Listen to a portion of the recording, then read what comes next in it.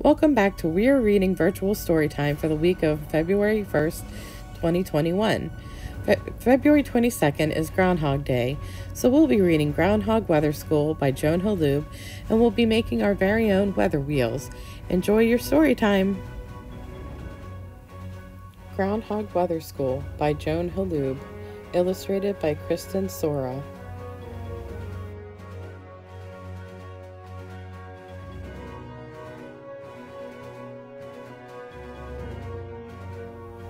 Happy Groundhog Day, everyone. I do not see my shadow. That means spring is here.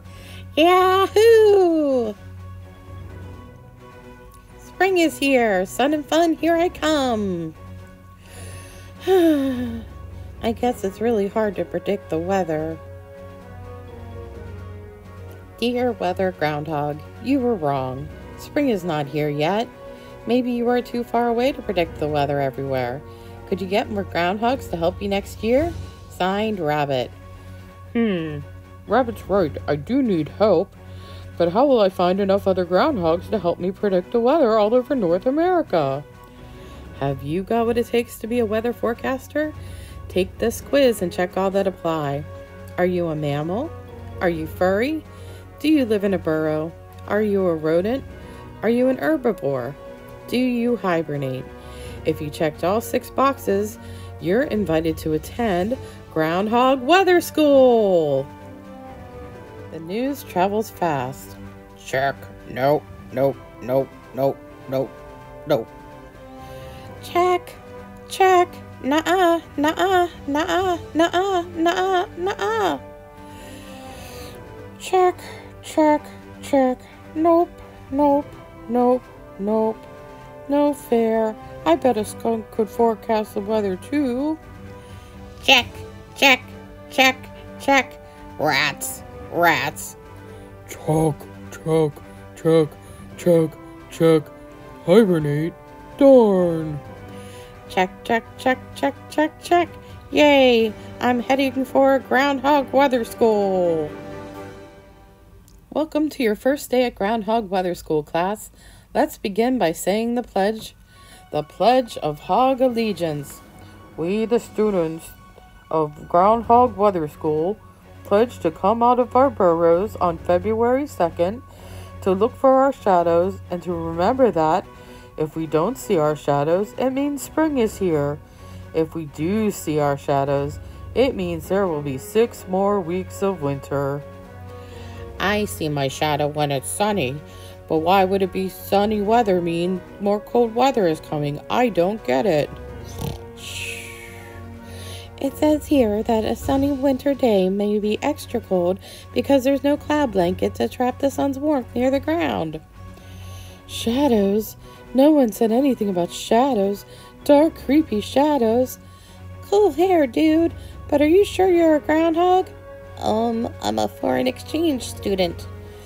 Groundhog minus shadow equals spring. Groundhog plus shadow equals winter.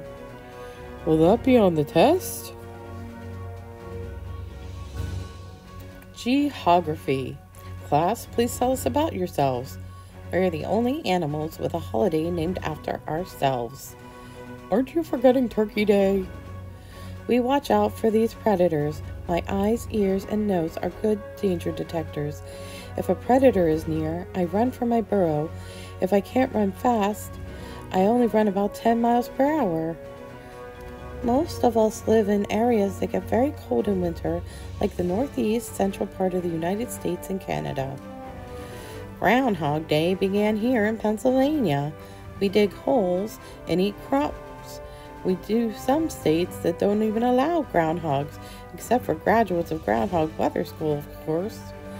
Like most of the groundhogs in northeastern United States, I prefer to be called a woodchuck. In the Appalachian Mountains, groundhogs are called whistle pigs because we whistle to warn other groundhogs of danger. Squirrels, chipmunks, and prairie dogs are our relatives. We are all part of a big rodent family called marmots. Gee, my name is Groundhog. I'm smaller than a beaver, but quicker than a squirrel. I weigh about 10 pounds.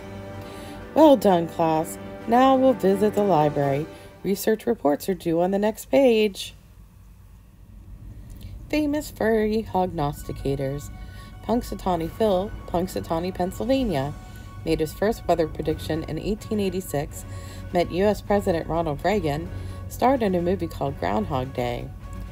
General Beauregard Lee Lilburn, Georgia, lives in a small white house at the Yellow River Game Ranch, has been on the Today Show and the Animal Planet, has an honorary college degree. Weirton Willie, Weirton, Ontario, Canada, a rare white albino groundhog with pink eyes, tries to predict which football team will win the Super Bowl, gets visitors as far away as Pakistan. Jimmy the Groundhog, Sun Prairie, Wisconsin, is visited by as many as 500 people each Groundhog Day, has a weather hotline, and visits Wisconsin schools. Buckeye Chuck, Marion, Ohio, the official Ohio State groundhog, lives in a comfy straw-lined box in a park, visits a radio station on Groundhog Day to give his weather forecast. Staten Island Chuck, Staten Island, New York, has a house with a thermometer in the roof, lives at the Staten Island Zoo. Ice statues of him are carved on February 2nd. Pierre C. Chateau, New Iberia, Louisiana, is really a nutria, a rodent with webbed feet and a long tail that lives in marshlands or swamps, has a Cajun-style house, which is moved to the Bellini Plaza Park each year for a big Groundhog Day celebration. Sir Walter Raleigh, Raleigh, North Carolina. And the week before Groundhog Day, kids record their weather observations. When the mayor announces Wally's weather forecast at the North Carolina Museum of Natural Sciences, kids watch to see if Wally's predictions turn out to be right. Nature's weather predictors. Some plants and animals can help predict weather. A tree's leaves can predict storms. Leaves curl upwards so the underside shows that there's moisture in the air and a strong wind is blowing. Achoo! Cows don't like wind blowing in their faces, so they stand with their backsides to the wind. Winds blowing from the west usually bring good weather, so if a cow's tail is turned toward the west, it often means that good weather is coming. Meow. Moo to you too. Wet honeybees are too heavy to fly. They stay near their hive when rain is coming. If a pine cove's leaves fold inward, it may rain. In dry weather, they fold outward. Impressive. Weathermen. Luke Howard created a system for classifying and naming different cloud shapes. It includes cumulus, cirrus, and stratus clouds. Wilson Snowflake Bentley was a farmer in Vermont who took thousands of pictures of individual snowflakes. This helped scientists understand how snowflakes form. Evangelista Torricelli invented the barometer, which measures air pressure. If air is not pressing hard against the earth, it's called a low pressure system. That often means it will rain. Can you guess what a high pressure system means? Professor Theodore Fujita was nicknamed Mr. Tornado because he helped figure out how to measure and the wind inside a tornado. Lunchtime, everyone. Be sure you hog out. It's important to add as much fat to our bodies as we can before hibernation begins. Why do we have to hibernate in the winter? Yeah, I'm not sleepy. We hibernate for 4 or 5 months between October and March because it's cold and food is hard to find. During hibernation, we are in a deep sleep. Our heartbeat slows down, our body temperature drops, and we only breathe about once every 4 minutes. We don't need to eat because we live off the fat our bodies have stored up. So eat up, groundhogs. My frog hibernates at the bottom of a stream where the water doesn't freeze. My friend Bat hibernates in a cave with wings tucked close to keep her warm. How to build a burrow. 1. Dig a hole in the ground to make your front door. 2. Keep digging. Chomp through any roots. This will help wear down your claws and teeth so they don't grow too long. 3. We can only dig about 5 feet in one day, but if you want a simple burrow, dig about 15 feet of tunnel. You'll want a fancy one, you can dig up to 40 feet. 4. Make a few rooms along the way, such as a bedroom, a bathroom, and a storeroom for snacks. And 5, be sure to make a back door in case you need to make a quick escape. The reasons for seasons. We have a surprise for you, Professor. A skit about seasons. In North America, a year is divided into 4 seasons of 3 months each. The seasons are winter, spring, summer, and fall. I'm winter. I begin around December 21st at the winter solstice, which is the shortest day of the year. I'm spring. I begin around March 21st at the spring equinox, when day and night are the same length. I'm summer. I begin around June 21st at the summer solstice, which is the longest day of the year. I'm fall. I begin around September 21st at the fall equinox, when day and night are the same length. There are 2 reasons for seasons. Planet Earth orbits, goes around the sun, and the Earth is tilted. The equator is an imaginary line that divides Earth into 2 halves called hemispheres. When a hemisphere tilts toward the sun, it's warmer, as in summer. When it tilts away, it's colder, as in winter. Wonderful! I'm so proud of you. Shadow studies. On February 2nd, we will look for our shadows. Can anyone tell me what a shadow is? A dark, scary monster that chases me? I know, it's the shade that's made when something blocks out the light, right? If there's a solar eclipse on Groundhog Day, do we get a do-over? Move far, far from the light to make a small shadow. Come closer to the light to make a big shadow. At night, there are no shadows because there's no sunlight. Who's hogging my flashlight? Excellent. I think you're all ready for the final exam. The big test, a multiple choice quiz. Please circle the correct answer for each question. 1. What day do you come out of your burrow? 2. What do you look for when you come out? 3. If you see it, see answer to number 2. What does it mean? 4. If you don't see it, what does it mean? 5. Whether you see it or not, what's the next thing to do? That's one big test! Yay, I passed! Me too. I'm going to New York to check the weather. I got Florida. What a cinch. It'll be spring for sure. Yahoo! I'll be doing Texas. Get to your postgraduates and start hibernating. Remember to set your alarm clocks for February 2nd. We'll be awaiting your shadow reports. Wake up, it's Groundhog Day. At last! It's February 2nd at school headquarters. Weather reports are coming in from every Groundhog Weather School graduate. Will there be more winter, or is it time for a scream? Hello, Groundhog Weather School here. Does seeing a shadow and lightning count? Shadow. What's your report? Achoo! No shadow. I see a dog. Does that count? Yep, that's a skunk shadow you're seeing, folks. Shh. My shadow is divined. I wish you could see it. I see fog, but no shadow. How can I see my shadow without my glasses? The results are in. I'll rush them over to the professor. Happy Groundhog Day, everyone. I had some help this year from the graduates of Groundhog Weather School. Most of us saw our shadows, including me, so it's a sure bet that winter will last for 6 more weeks. Professor Groundhog took my advice and got some help. He's sure to be right this time. I'm going sledding. I guess it's really hard to predict the weather. How did Groundhog Day get started? Long ago, farmers in Europe watched for badgers and bears to wake up from hibernation, hoping this indicated that winter had ended.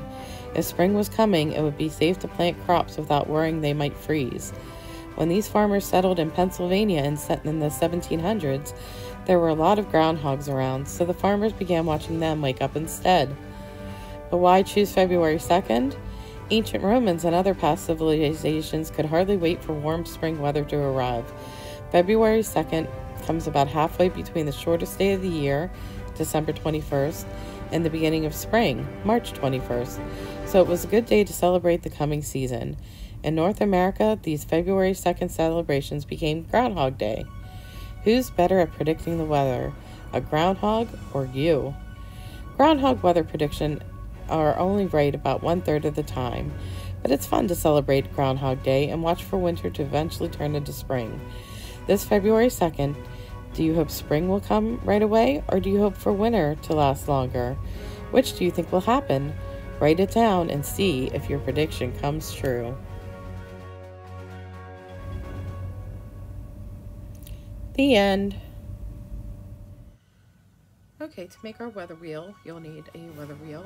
I got these little kits from Oriental Trading, but you can make this yourself if you really had the patience. This luckily came with a nice little kit. It looks like this. And then what we're gonna do is open it. You have like the underneath wheel, the big wheel, and the littler wheel. You have a white brad or metal fastener. I have a ruler, and I'll show you why. First thing we want to do when we unpack it, just kind of, we'll organize it in a minute. But if you notice, it says to go by the picture. And one of the things is lightning. We have this yellow for lightning. So I thought the easiest way to make lightning would be to go back and forth across the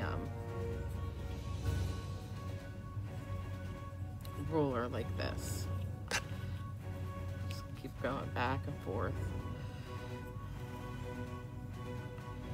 That way it's kind of even and it's nice and sharp.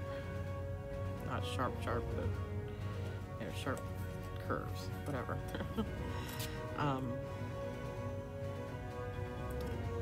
So you should do that.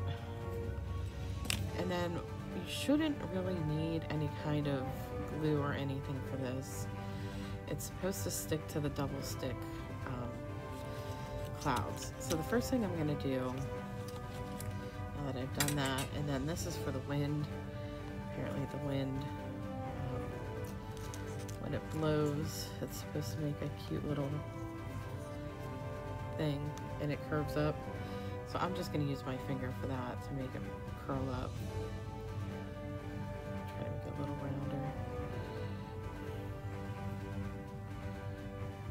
Apparently my finger's not that round.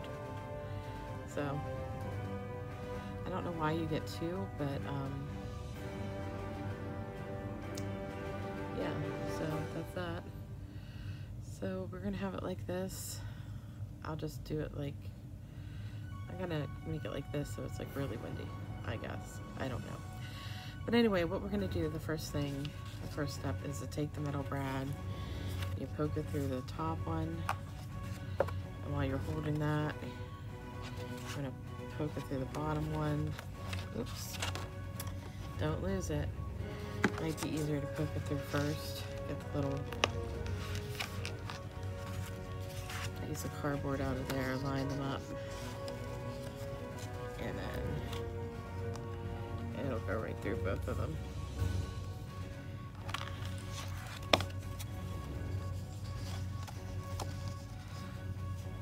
There it is, lined up. I'm just going to drop the brad through, flip it over. You don't want it too tight because you want the wheel to be able to turn. So I can change today's weather is snowy, today's weather is sunny. So the next thing I'm going to do is unpack it and put everything by where it should be.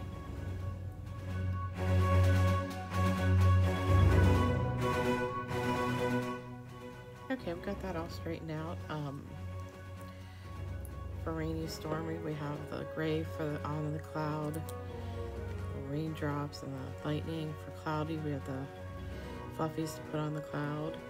For windy, we have our little air jets. Snowy, we have little snowflakes. And sunny, we have a sun face and this. So all we're gonna do is peel them and stick them to where they belong. we'll do the first few of them like this. Here's the sunshine. Very happy. And very carefully pull this. And this is great for fine motor if you can get the kids to kind of try to help peel them. Some of them will come off more easily than others. As you can see, this is sticking up a little bit to the edges. And again, I got these kits from Oriental Trading, just because with the bulk of what we do, I make 35 kits a week, plus one for me to show you what to do. So that's a lot of little parts. So we'll put the sunshine right there. The next easiest one is snowflakes. Just peel those off. You can get the paper off while you're peeling it. And then it's up to you if you want this little dot in the middle. Just gonna stick that there. We get 3 of them.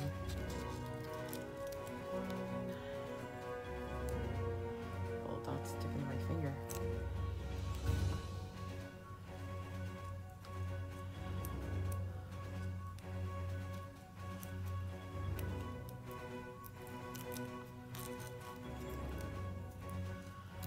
Yeah, if you're gonna let the kids pull them off, you might want to start them because sometimes they're a little hard to get going.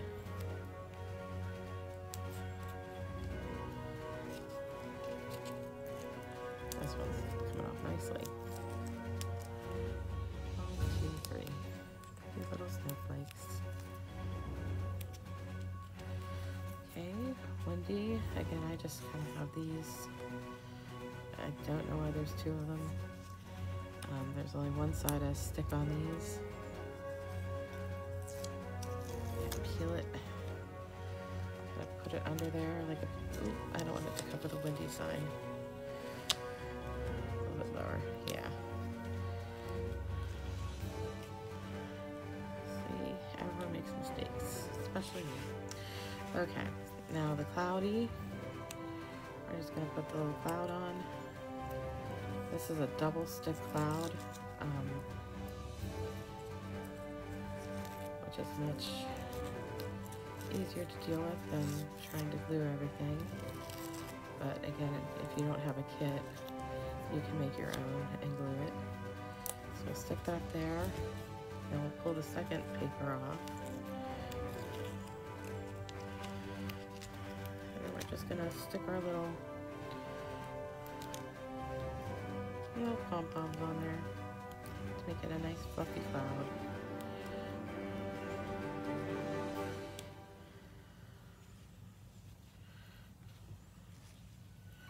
If they don't all fit right, you can kind of move them a tiny bit and squish them some. So that's cloudy. And the last one is stormy, rainy. Now the big thing is double stick cloud again. I'm going to take the back off.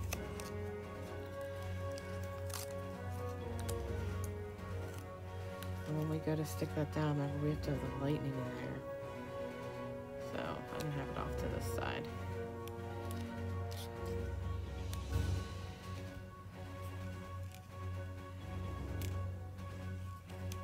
And then get the little papers off of there.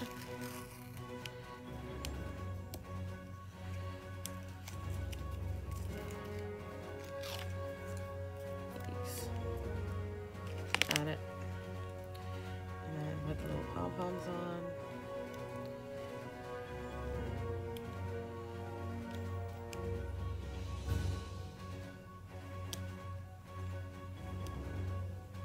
That's nice and stormy. Here's one more. And then they also gave you little raindrops. These are going to be the hardest to stick on because they're so tiny. But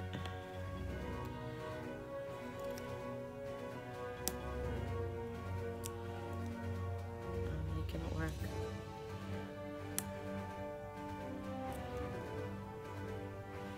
And this is our weather wheel. I'm going pretty simple, to the point. And since we had a long story, it was nice to have a simple craft. And then you just ask your child, what kind of day are we having today? And they can say, oof, it's snowy, or oh no, here comes the rain. It's nice and sunny today. It's cold, but sunny. And you can also use this as a predictor.